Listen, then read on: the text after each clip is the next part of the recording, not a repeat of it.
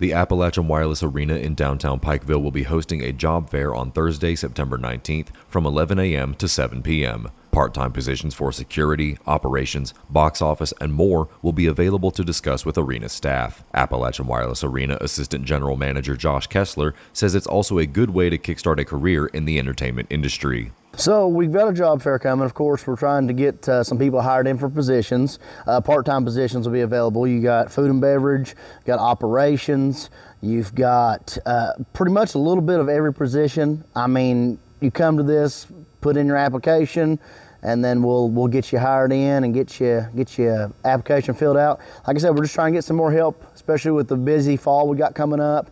Of course, our next show, we got Nelly, then we get into the Black Crows, and Godsmack, and then Co-Wetzel. It just keeps going and going. So we need these extra hands and need these extra people in here.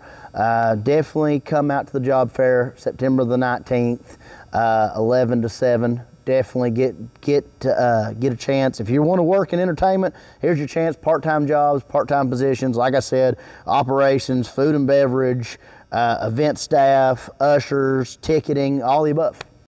We will not check your credit. We will not make you sign a contract. We will give you $75 off select devices with forward pay at Appalachian Wireless. Choose your plans starting as low as $19.99 per month. Forward pay. You choose. We are you. We are Appalachian Wireless.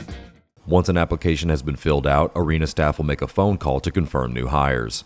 Other part-time workers at the arena have made serious career advancements. What we're going to do is we're going to have folks fill out their applications, and then we're going to go through the applications, and then more than likely, next several days or the next week, we'll start giving people callbacks. We've had several part-time folks that have went on to be full-time members. One is right behind you. His name's Peyton Cotterman. He was a part-time member here. Now he's the operations director. So, I mean, you never know what could happen. As I say never. Reporting for Mountaintop News, I'm Nick Collum.